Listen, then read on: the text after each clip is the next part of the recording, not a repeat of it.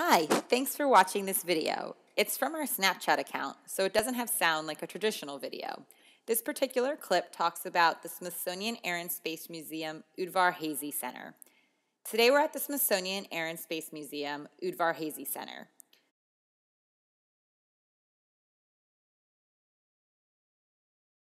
The museum displays aircraft from different periods in history.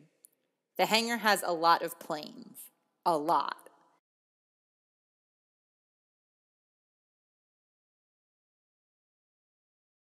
The SR-71 Blackbird is one of the coolest things to see at the museum. Here's the Sikorsky HH-52A from the Coast Guard. More on this coming up. This is the commercial flight section of the hangar. They also have a Concorde.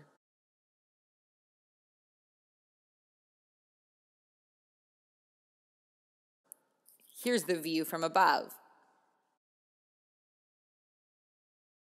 The museum also has a vertical flight section.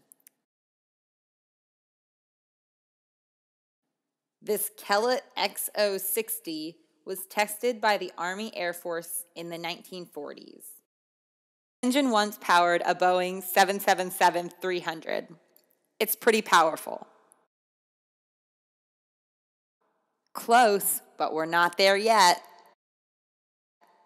Air and Space also houses aircraft from World War II, like this Republic P-47D Thunderbolt.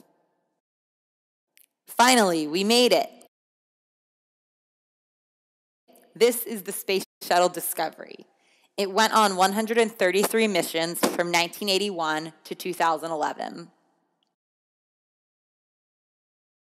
It lives now at the museum.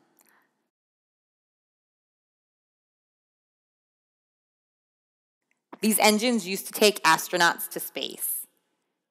Air and Space is open throughout the year, and admission is free of cost. The museum is located near Dulles International Airport in Virginia. Smithsonian Institution National Air and Space Museum Stephen F. Udvar-Hazy Center is less than an hour from Washington, D.C. Plan a visit today. See you next time.